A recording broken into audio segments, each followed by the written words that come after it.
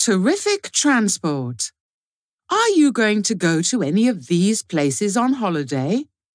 You are going to get a nice surprise. Taking the train in Kazakhstan is a great way to get around. The trains travel really fast, up to 200 kilometers an hour. You can even have a bed to sleep in.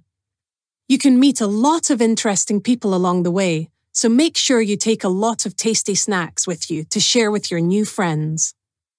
Husky sleds are very important in Alaska. For some people, they are the only means of transport they have. They can travel over snow quickly and easily. A ride on a husky sled is an experience you can never forget.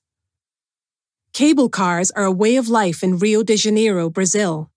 They carry 12,000 people a day from the hilltops down to the city.